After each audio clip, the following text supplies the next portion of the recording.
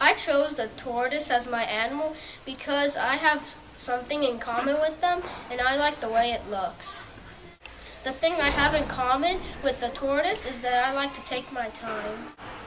I like playing outside, playing video games and watching TV, and I find books interesting. There are about 40 types of tortoises.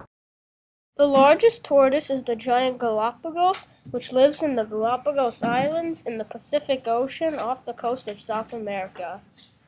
The Galapagos tortoise can grow to about 4.9 feet. The Aldebaran tortoise can weigh up to 660 pounds. Tortoise legs are short and stumpy, and their feet have claws for digging and moving around on the ground.